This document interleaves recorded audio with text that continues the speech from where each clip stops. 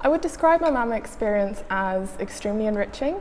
I came straight from my undergrad, I did languages, and I really wanted to get some practical knowledge about skills regarding to business in the art world, so this master's was perfect for me. It was extremely practical. We did a lot of coursework and a lot of case studies and worked with clients, so it was extremely dynamic. We never got bored, and I think this taught us a lot about what it means to be a leader and also what it means to be creative at the same time.